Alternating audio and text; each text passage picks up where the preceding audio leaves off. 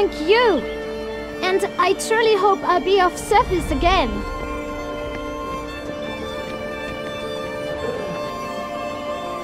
My dear friend. I've been told you're on a jaunt to Toussaint.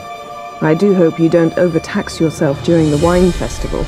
The effects of such exertion at your age can indeed prove most detrimental. I've come upon some information which might be of interest to you.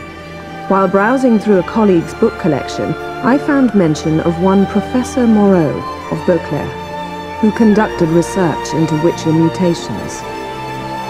The details I've come to learn are rather vague, and his laboratory's location remains a mystery.